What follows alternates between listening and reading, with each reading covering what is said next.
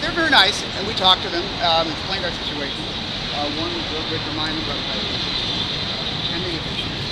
I explained the history of my a little louder. I explained my history so that you can hear what's of my mortgage modification bank. And they seem very responsive, and they promised to give dump the information. Sorry. We'll see.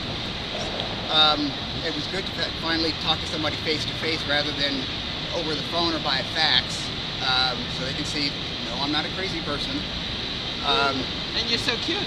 I have a question for you.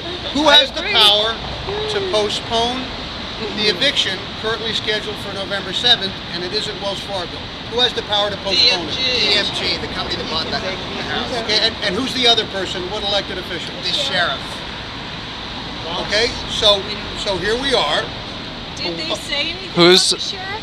Whose fault was it? Well, we told Wells to go call DMG too. Yeah. Okay, okay. Whose fault was it that DMG came to own the property and that the sheriff had to do the Wells Fargo? But all I'm saying Who's the only one that can undo the whole mess? Wells Fargo. Wells Fargo. Well, okay, but right now, DMG postponed it for 2 weeks. So they've already postponed it once because we hit them.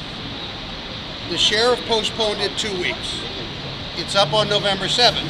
I'm not a fan of Wells Fargo. It's good that we're here today because Wells Fargo, if they take the property back, have to agree to give them an affordable loan modification, and that's holding them back. We have to pressure them too.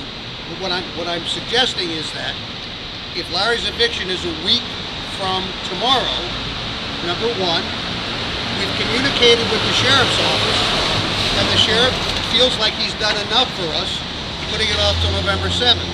He's arguing that if he does more, he'll go to jail like Richard Hongisto did in '79 when he wouldn't evict the tenants at the I Hotel. Right. Some of us old-timers remember. So I think we have to pressure the dead man walking politically and say, look, it can be one way or the other. You can be the kind of sheriff that's a hero to this city and look good, or we're going to join the people nipping at your heels and we bite harder, number one. And number two, I think we have to figure out another way to go after DMG. I'll take responsibility for chasing down the sheriff. And if I